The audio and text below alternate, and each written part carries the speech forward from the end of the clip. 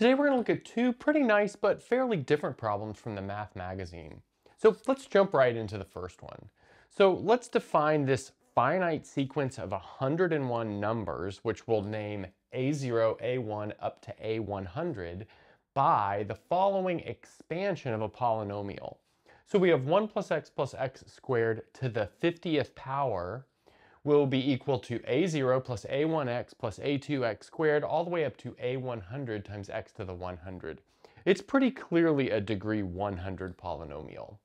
And then our goal is to show that the sum of the even indexed numbers is odd.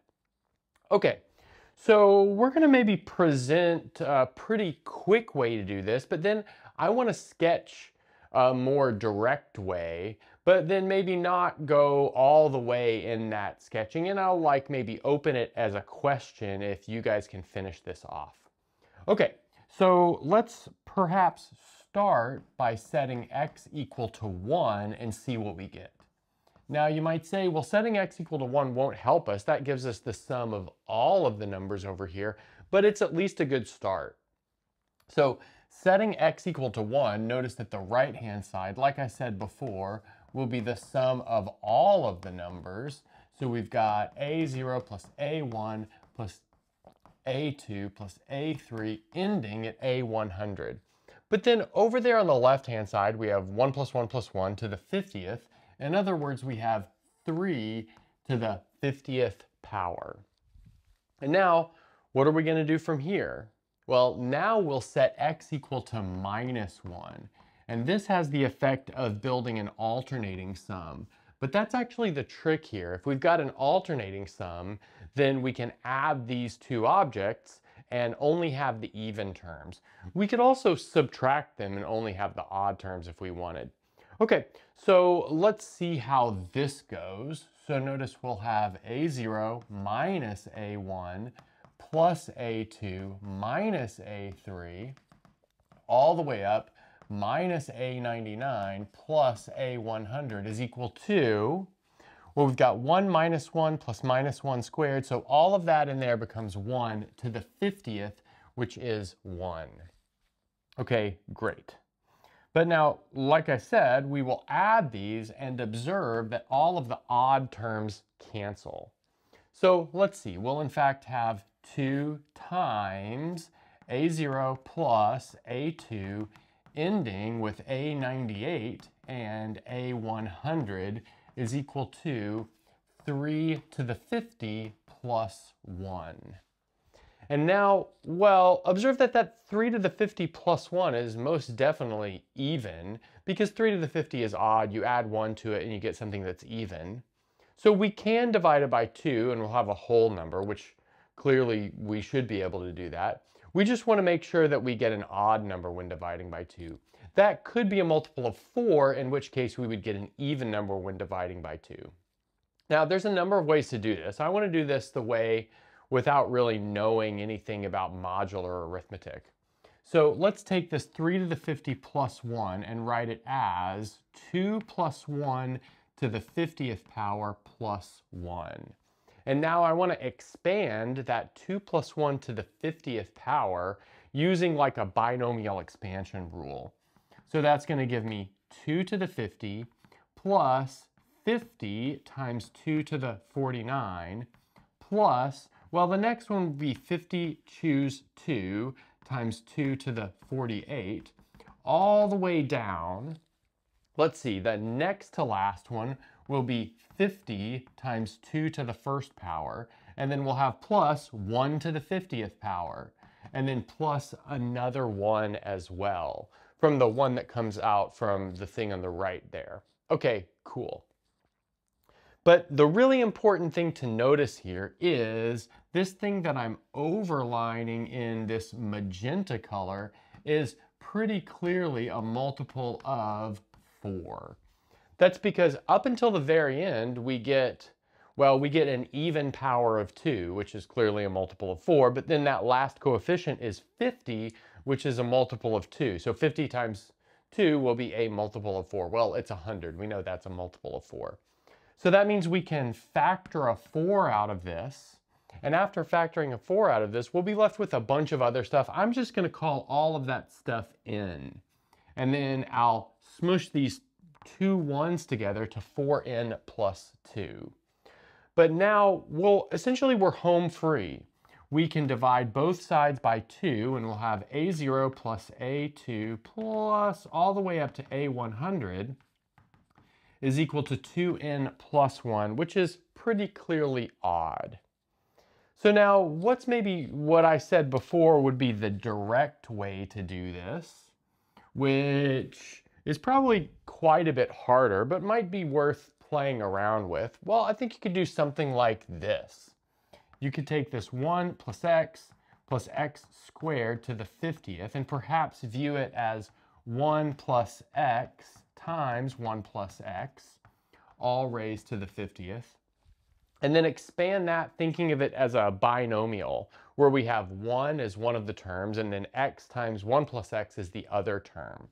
So let's see, that's going to expand as the sum as k goes from 0 up to 50 of 50 choose k times x to the k times 1 plus x to the k.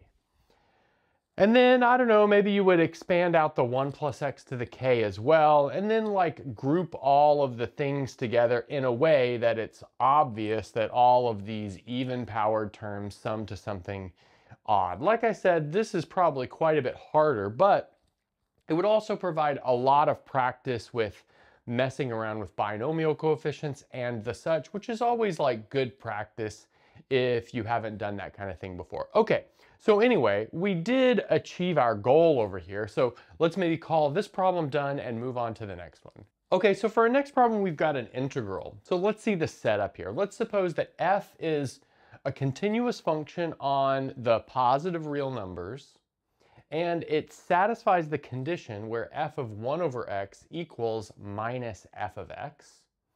And then what we want to do is take a to be another positive real number and evaluate the following integral. We've got the integral from root 2 minus 1 to root 2 plus 1 of 1 over x squared plus 1 times 1 plus a to the power f of x. So perhaps the value of this integral should depend on a, or could perhaps depend on a. So let's maybe jump into this. You know that there's going to be a trick, because the fact that we've got a function in the exponent there means that this could be really complicated if there wasn't a trick. And in fact, there is. So we're going to start by taking 1/2 of the integral added to itself. So let's see. Root 2 minus 1 times root 2 plus 1. And we have this dx over x squared plus 1 times 1 plus a to the f of x. So that's my first copy. And then for my second copy, what I'll do is take root 2 minus 1 to root 2 plus 1, and then I'll say dt over t squared plus 1 times 1 plus a to the f of t. So really I just changed the dummy variable for that, and I'll do that because I'm about to make a substitution, and I think the substitution is pretty obvious.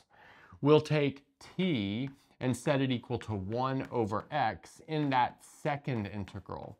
And why do I say that I think that's pretty obvious? Well, that's because we want to somehow use this fact right here.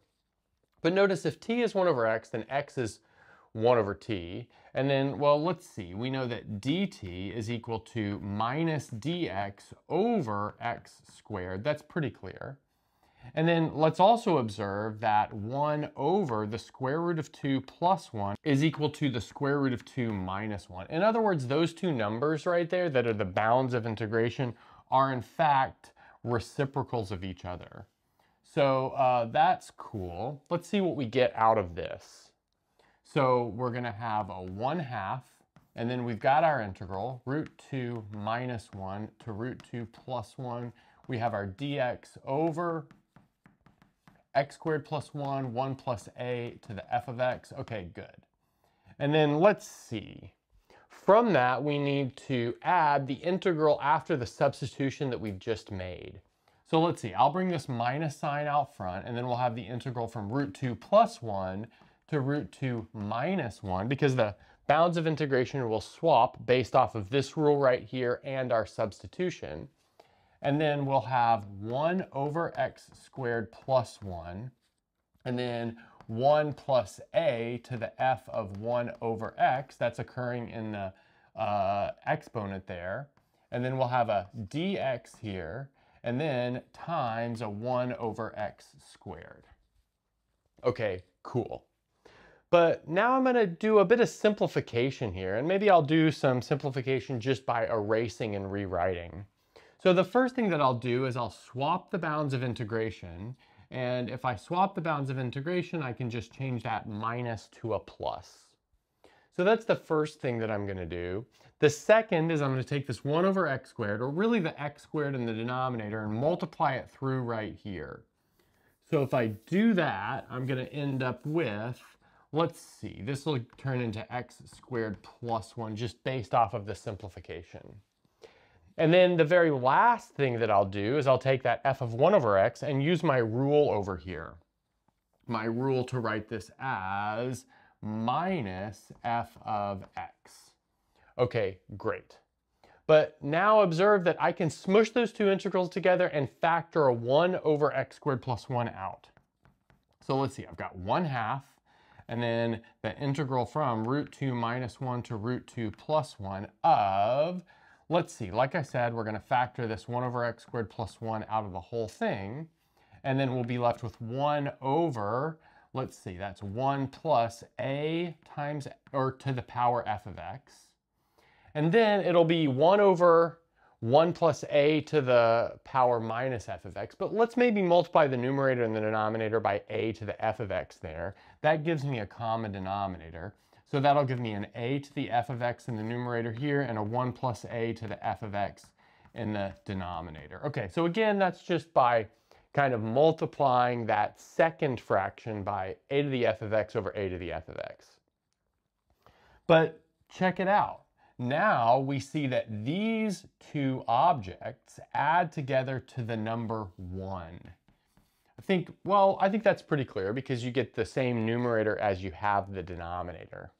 So that means in the end here, we have 1/2, and then this integral from root 2 minus 1 to root 2 plus 1 of dx over x squared plus 1. But in fact, we know the antiderivative for 1 over x squared plus 1, that's a standard antiderivative. It's the inverse tangent. So we have 1/2 and then the arctan of root 2 plus 1 minus the arctan of root 2 minus 1. Okay, cool. And then from here, maybe I'll leave it as a bit of a homework exercise to kind of take this to the end. But there's an angle sum formula for the tangent function that can be rewritten as a sum formula for the inverse tangent function, which will immediately show that the final answer here is pi over 8. So in fact, it's 1/2 times pi over 4, but that's going to be pi over 8. Now, maybe in this small margin that's left over down here, I want to show a little nice application of this result. So let's think of a function that satisfies this functional equation. And I think the one that jumps out immediately is if f of x equals the natural log of x.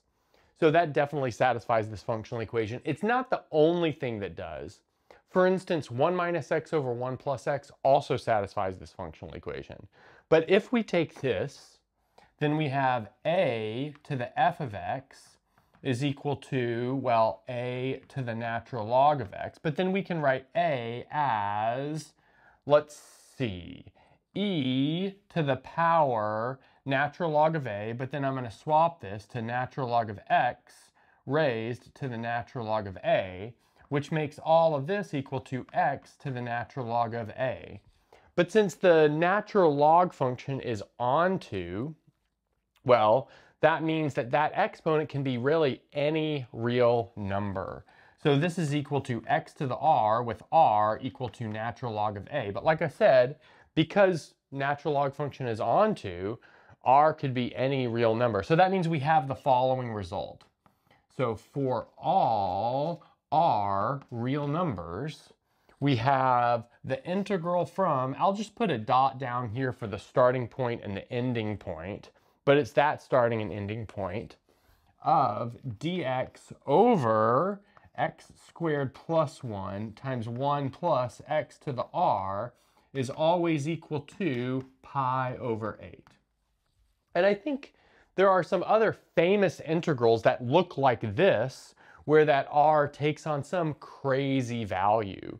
And well, the reason it's allowed to take on any crazy value you want is because no matter what that number is, you get pi over 8.